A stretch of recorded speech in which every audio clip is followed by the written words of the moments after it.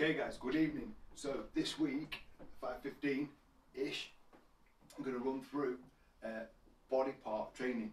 Now, the reason I'm doing it into separate body parts is to try and get all the information across in a way that I don't have to rush through and put a bunch of exercises together.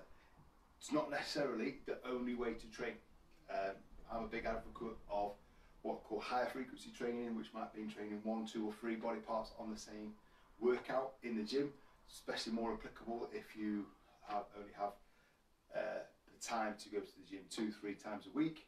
Some people train like this as in individual body parts their whole training career, and there's different nuances to it in the sense of there's sometimes it's better for certain goals, but most of the time you can adjust the training to fit your schedule. So I'm going to do it as separate body parts across the week, and then into next week bring out another training plan that hopefully has got the information in and set out in such a way that it could be that you do weights 5 days a week, it could be that you do weights 3 days a week, even down to 2 days a week, and how to look at splitting that up. The common thing is when you're training either at home or at the gym, the exercises don't really change. It's just that sometimes some of the positioning, the format, how you put that together. And everything we go through now, there's even more variations. I'm just going to go through kind of the main things and the main kind of training points to do exercises really well and safely. And then it builds from there. Individual people need slightly different variations of exercises. That comes down to what we talked about before with the squats and doing the press ups. It's to do with the strength you've got right now, what you're working towards, your limb length, and in this case we're training, looking at upper body, so how stable the upper back is when we're pressing with the chest, how long your arms are, all sorts of different variations. Probably the first thing to point out is that resistance training is as equally as applicable for men as it is for women.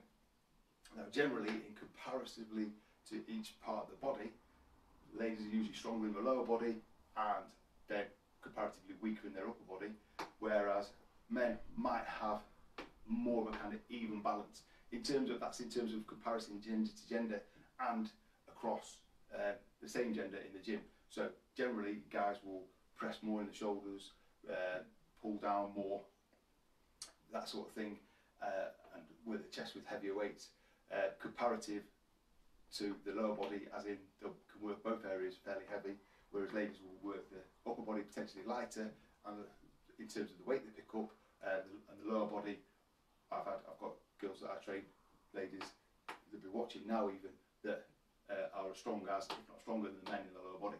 So, you know, don't want to start naming names and shame any guys out there, but that's how it is. So what it comes down to, as it all does, is the relative intensity that you're working at compared to where you started from and moving forward. And we'll talk more about that in the Q&A at 6 o'clock. And basically what that's called in terms of weight training is generally called progressive overload. It's looking at adding intensity, progression over time. Now that intensity might come from physically doing more weight, doing more reps, or it might come from changing the technique with the weight that you're using and doing slower reps, doing pause reps, doing isometric holds, all things we put into some of the weights workouts that we've been doing and into the other workouts as well. So slowing things down, and that's probably particularly applicable now where you might have some weights at home, but you're not going to have a rack and you're not going to have a stack necessarily, you're not going to have much choice. So for all the weights workouts we've been doing, I've basically got 2 sets of dumbbells, which I know that is more than some people, and I've got 2 set up with 5 kilos on and 2 set up with 10 kilos on, and that genuinely the workouts we've been doing has been challenging enough because of using different techniques. So let's get into the chest training particularly. Chest training is generally pushing away from the body. Now I'm stood up now, and that could look like in the gym sat in a machine pushing away. And for those of you guys on here that train at the Flax, there's 2 different chest press machines. Then there's the things like the Smith machine and the bench rack, stuff like that, where still you're lying down now and you're pressing away. Then we've got things like adjustable benches, so we can change the angle. So in terms of the angles you can work at, there's flat, is probably the most commonly seen people using, on a bench. Then you've got incline, as in coming up in degrees, and the higher you come up, the more that transfers to kind of the upper part of the chest, which is the pec major and the pec minor. Pec major is worked when you're flat and just above flat, more so, and then the pec minor, which comes across the top of the chest and actually is the muscle that is responsible for the fly movement, as in bringing the arm across the body in the fly movement, and the pec minor does that. It gets worked as well when you're pressing just more directly across the body. And then there is the decline, which is where your hips and knees potentially will be higher than your chest, so you're further down. Now that's actually the strongest position. If you think that that's more pushing away from the body, you can see how that could be stronger. You come to flat, still fairly strong. Up to incline, it's more coming to up to the angle where eventually you get to vertical and working the shoulders. Now that's generally, well, it's pretty much always going to be weaker. You see people are going to bench press a certain weight and it's probably going to come down by 30, 40, 50% for a straight up vertical press. So that's the difference, variations there. Now, as we're focusing on working at home with dumbbells specifically, you might have a bar, that's cool. Some of this stuff will apply to that as well. Then we're going to have to modify what we're doing. I've got a bench out here, which is from our table. I've used that with different workouts I've been doing, and that's cool. But not everyone's got that. So working on the floor and using what else you've got probably in your house is going to work as well. The floor press, and we've used this in some of the weights workouts we've done on a Tuesday evening, 6 PM, is as effective. All we're taking away is the very bottom stretch of the movement. Now, that bottom stretch there is some use in it, but actually what we're doing is we're stopping that bottom stretch. So we're taking away the elastic potential, the elastic movement of the exercise, which actually means that we can, with a little stop, pause, we're actually working that little bit harder, as long as we keep things engaged. So actually we're not losing anything by working on the floor, we might actually be gaining a little bit more of the chest activation, the muscular activation, to work the chest really well by working on the floor. So it's a win-win. You think you haven't got the kit, actually doesn't matter too much.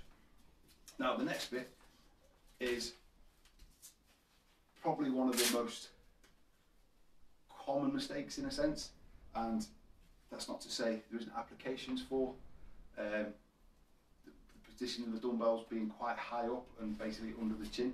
There's a variation called the guillotine press, which is quite useful, but most people actually need to reevaluate and shift where they're pressing dumbbells, and it goes back to the same technique I was talking through with press ups, in that if we look from the back with a fixed bar, a lot of people end up here. Actually that needs to come down slightly into that sort of position. Now that actually means they might lose a bit of leverage and actually maybe have to go back down the weight, which is hard for some people to take. With dumbbells, we can naturally get to that position that little bit easier. The elbows need to come down, and now we've got that angle up to basically the bottom of the neck, is that shallow V shape. And that's the same as the press up. We want that with the dumbbells as well. The next thing we need to look at with dumbbells is actually want to drop the little fingers down a touch. So rather than being completely flat, coming down there. So in, and if it's a press, we want to come from out to in. So elbows comfortably wide to elbows coming together. So they're going out and coming together. Let me demo that on the floor. I had the band out to do some warm-up stretches, but definitely working hard this morning, so we'll be okay. Hopefully not going to be too far back over here. I'm going to just move this up a touch. So, hopefully you can see, in comparison to my body, I'm actually just going to tuck the elbows down slightly, keep an angle into the dumbbells, and come up so that I am looking at the top of a point of an A. So imagine that it's a capital A and I'm looking at the top of the point. So I'm drawing the lines up for an A. So this is known as the A press, or the chest A press.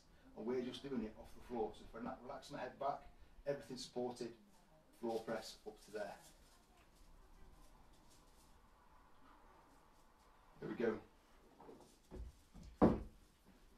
Similarly with the flies, we actually want the elbows to just drop below the line of the chest. Now the reason for that is the pec minor is very closely linked across the clavicles, your collarbones, to the deltoids. So if we actually want to work the chest, we actually need to bring the elbows down slightly and come across the chest line. If we're up here, which often happens when you're lying on a bench, dumbbells naturally drift back a touch, and actually then we're working more with the front deltoids, which is why a lot of programs that trainers will write don't include much front deltoid work, because they're getting worked hard in the press, they're getting worked hard in the flies. So that is your two basic movements. So I'm not showing the flies, I'll come on to those. Then we can work in some variations even though we're working at home. New bottle today. Anyway, so I'm going to disturb the cat a little bit. She's just here. I'm actually, no, it's alright. I'm going to move the camera around just a touch so you can see a tiny bit more of a sofa there. Hopefully that's not disturbed. That's going to hopefully to the right angle. Let's just check. Yep. Hey Craig. Hey Zoe. Hey Joe. Ellen. Yeah, that's it. Good stuff. Right, so I'm going to use the edge of the sofa to support my upper back and bring my hips out and create a little incline position. Now, obviously that's not perfect, but as long as you're nice and stable, we'll be able to work it from there. So I'd recommend getting the dumbbells either side of your legs, getting in position first. So if you see there, I've got quite a nice incline position, feet flat on the floor, so I'm not going to slide away. If you've got a wooden floor like me, you'll probably be alright on the carpet. Or if you're setting this up outside, probably right on concrete or something like that. Then we're going to bring the dumbbells up. The dumbbells still want to go vertical. So my elbows are just off and I press it up and together. Now this is quite a high incline, which if you are past your mid-30s, into your 40s like I am, is not a bad thing, because changes in hormones, testosterone starting to lower in the body, does mean that a previously muscular chest might actually start to look like it's dropping into man boobs, the classic late 30s, 40s dad bod. So if we can change the angle of the exercise and bring that up, that's great. So another variation I talked about was the decline. We can do that by going on the floor. So some of you guys that have trained with me for a while would have used this movement, maybe even in a Smith machine, in Super 6, just having that variation where you're in a floor press and then you add in a glute bridge. So now I've changed the angle and I'm pushing away from the body that bit more. That is glute bridge, A press or floor press. It's going to be as effective. Hello, Phil. Hey buddy, where you been? You've been out with Mama? Good shot. So that's another variation there. Flies, come down. It's cool. Flies are generally best done on a slight incline, so the sofa for me would be too high an incline, or flat. Just got to remember keeping those down. Other thing we can add in is the bands. Now, if you're not working with too much weight, you can bob the bands round first, and then go to a floor press by holding the dumbbell. So we're doubling the resistance in a sense, or doubling the potential resistance. What was the last one I wanted to show? Oh yeah, another variation that we can then involve more of the core and the glutes particularly is to go back onto where you can get your back supported. Squash your cat. And then come up into a glute bridge, and once again we're pressing in. So you've done the body weight first, I'm getting a nice contraction into my glutes that I can nicely feel. Pull them up. So last thing to talk about, and then we'll go through, is probably rep ranges for chest. Now there's not really a right rep range or a wrong rep range. research now shows that really anything above 3 reps, as in right outside the classic 1 rep, 2 rep, so 2 rep max, the powerlifting territory, is going to have an effect of potentially muscle growth and potential change in the body. Now, all training is a stimulus on the body, and what we're aiming for with the chest is to stimulate the muscles in the chest. So that might be that we are looking for guys particularly looking better in the chest area. Ladies, is part of your workouts where you're just working the whole body, and it's an area to work, so you are getting a good calorie turnover as in during the workout and in recovery. So the rep range doesn't matter too much. There's going to be potentially diminishing returns after about 15. The reason diminishing returns is that to go that high in terms of reps, your form might start to drop, especially when you're doing something like a hip bridge or a glute bridge.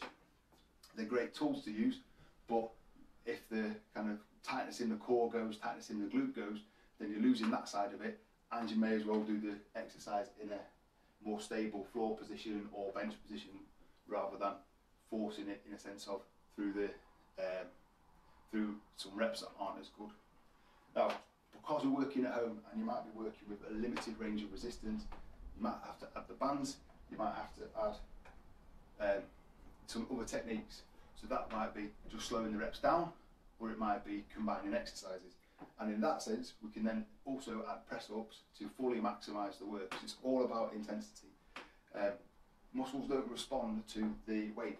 It's not like, oh, I need to be pressing 25s because last week I was doing 22.5s, so I need to step it up. And the body doesn't know. It doesn't even know that you're doing a chest press machine or a Smith machine or a bench or dumbbell press. It just feels what you're doing. It's getting the stimulus from what you're doing. So you might need to therefore stack some exercises together to get that same feeling when you're working out at home. So in the same way as I said with the bodyweight program and the band doing the band walkthrough last week, you might do band press ups, then to normal press ups, get the band back and do some floor bands and then some floor flies to get a really good effect on the chest. You might need to do the same with this.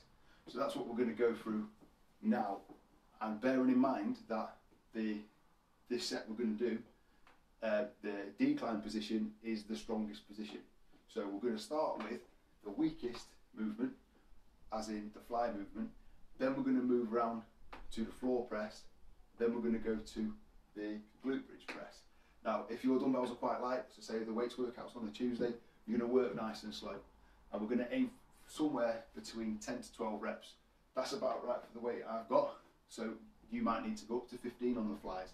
But when you're stacking exercises together, always bear in mind that there's something else coming afterwards. So don't want to 100% max out the flies.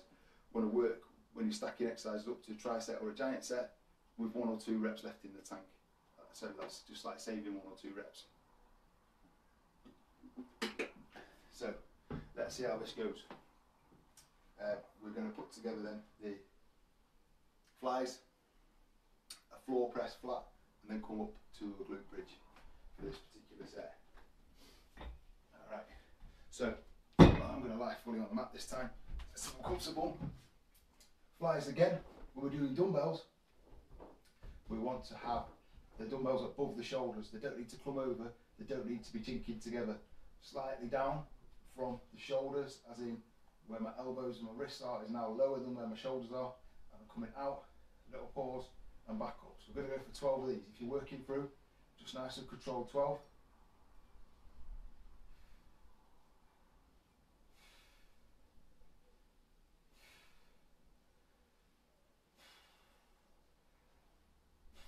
Keeping that width to the top.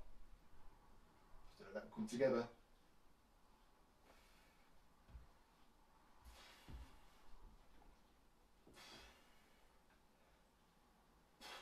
Good. I'm going to twist these round now. I've got to the top of 12 into a floor press. Nice and steady.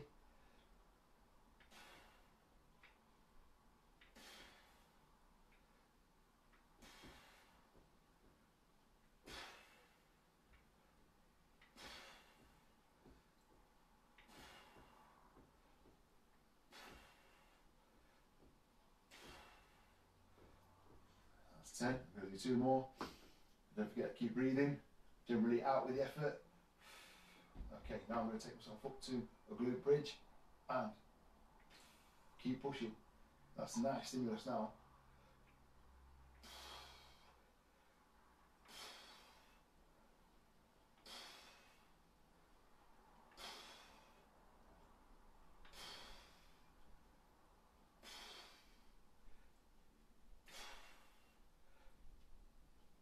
Two more. There we go. So, 3 positions worked through. It's important to say as well, often talk about, you'll hear talk about, or written in magazines or on a website, on a blog, the mind-muscle connection, and it seems a slightly mystical thing sometimes of what that is and why our physique athletes, bodybuilders, people talking about the mind-muscle connection, and you get that right and you're going to get so many more results. It's not a secretive thing. In a sense, it is just as you are training, focus on the muscle you are using or muscle you're targeting, doing the work, and automatically that gets your neuroreceptors in your brain to tell those muscles to work. That's all it is. It's not a deep, mystical, complicated thing. So for this one, as you're working through 3 exercises with your chest, then focus on the chest working, and hopefully working at home you haven't got a dog licking your face or something like I sometimes have. So that's a big help. So what we're going to do now is add the band. So I'm going to add the band, but your resistance option might be the band. So you can actually do those moves we've just done with the bands. So if you're working with dumbbells now, I'd recommend you do the same set. If you're working with bands, we're going to change it slightly, in that we're going to do the flies last, because with the band they're quite easy. So we're going to do the flies at the end. So what we're going to do is a floor press flat, then we're going to do the glute bridge press, and then we're going to do the flies at the end. If you're working with dumbbells, you can actually add the band in now and keep on using the dumbbells. Do the same set, flies, presses, glute bridge presses. If you're working just with bands now, we're going to have a crack with just the bands in 3 different positions. Now, I'm going to get down, got to keep that in position. So remember, if you're working with dumbbells, flies, floor presses, glute bridge presses. If you're now working with bands, we're going to do a floor press, up and in together, A press, the same as though you were working with the dumbbells, but we're going to put the flies at the end this time. Here we go. So, nice and controlled. Try and keep these above your elbows, equal tension, exactly the same thing. Little squeeze and pause at the top. The advantage of bands, you get more squeeze at the end of the movement.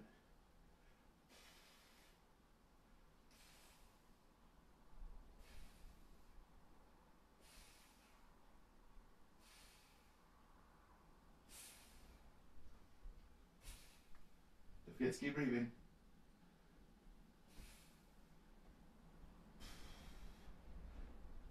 That's my 12. You'll squeeze up and keep pressing away.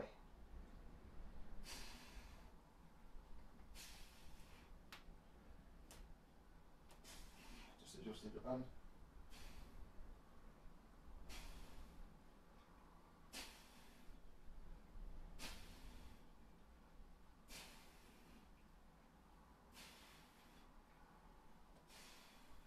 Focus on the core if you lift it up. When we come back down, I'm actually going to keep my hands out, because it just helps me to focus on bringing those together.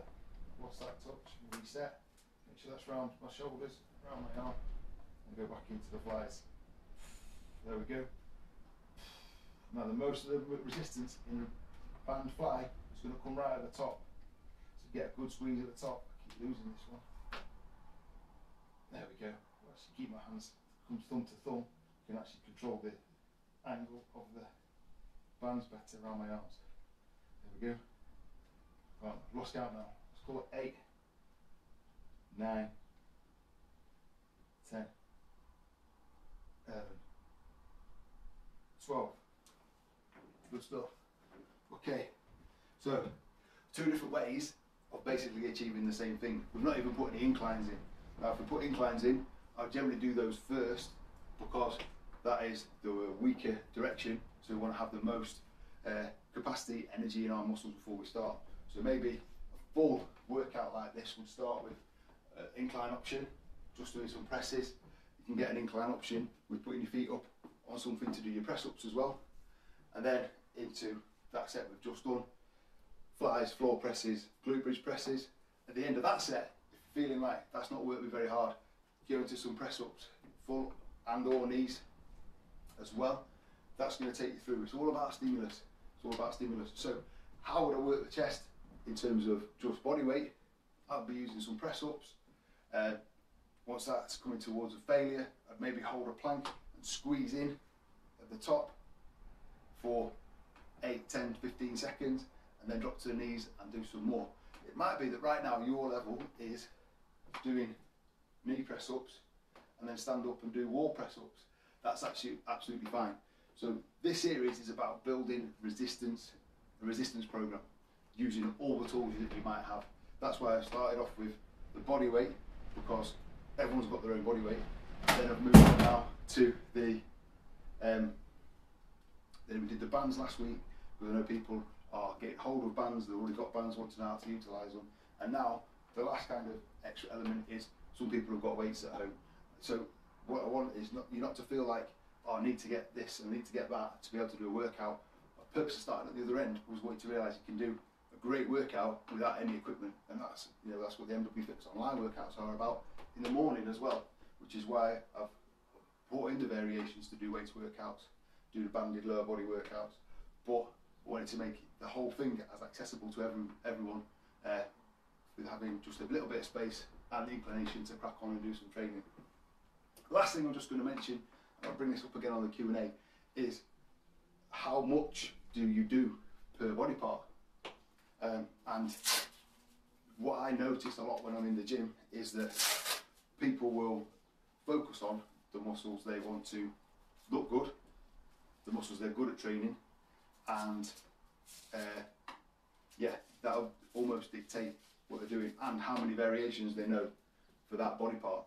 So for instance, you know, Monday, classically, it's chest day for guys, particularly, you know, is that the memes that go around, the pictures go around saying Monday, International Chest Day, all that sort of thing. It doesn't have to be, you can train any body part on any day. I've got a theory that actually guys that are single and going out on a weekend, clearly not at the moment, should train chest and arms on a Friday, because actually research shows that ladies look for chest and arms in a man if it's a kind of in a bar restaurant situation. So that's by the by. In terms of body part, how many sets to do, in terms of working sets, as in sets that are going to cause stimulus and are intense enough to be pushing for change in the body, you need between 9 and 12 working sets per body part per week.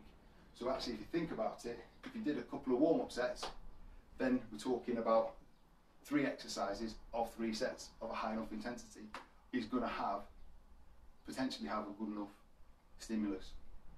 If we then say, actually, Joe, we'll make sure we've done 12 sets in a week, this is not in a workout, this is in a week on that particular body part, then we've definitely covered it. So it might be in the gym that you do incline presses, something flat press variation, some flies and some dips. That is the chest really worked, and in 4 different directions.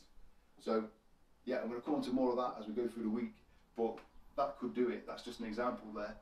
What we've done today, we've got we've stacked up just a tricep there. If we did that through that good intensity, maybe adding some press ups as well, 3 to 4 times, that's it, we've done. And that might only take 12 to 15 minutes. The number of sets, once you go past a certain point, you get a diminishing return. And we love, people enjoy training, so you might want to spend longer doing it, that's fine, but it doesn't necessarily mean you have to spend longer. A 15-20 minute focused intense workout on a body part is going to be enough. So it's about kind of uncoupling the desire, the thought process of that more is always better, to actually we can break it down. And I've done training methods before with different coaches where literally we've done 3 exercises, 2 exercises, 1 exercise on a body part in a workout, and I've done that workout, so 5, 6, 7, 8 exercises once a week, and got some phenomenal strength and muscular gains from that, and it was just down to the intensity. It was stupid intensity, and actually the guy who does that is still a coach, still someone I see on Instagram. He's kind of modified it a bit now because he realised that for the majority of people going through that kind of intensity of workout, 40 minutes, where literally a lot of people that he trained were physically being sick and being ill, wasn't for the general population. It was for a time when that wasn't his actual career. It was a hobby, and yeah, it was great. It was intense. It built your mind as much as it did your body, but it's not. It's clearly it's not for everyone. And but what we're trying to say with that is there's a method to kind of fit every single circumstance in terms of the amount of training you can do. And when people love training and want to train 5-6 days a week, you know, a body part split or variation of that is a really good way of doing it, because it gets you into the gym 4 or 5 times a week, 5-6 times a week even, and you know, you've got a clear defined structure, which is another aspect of it. So I'm not going to say that anything's right or wrong. I'm just going to give as much information as I can to you guys this week and into the plan, so you can formulate what's right for you.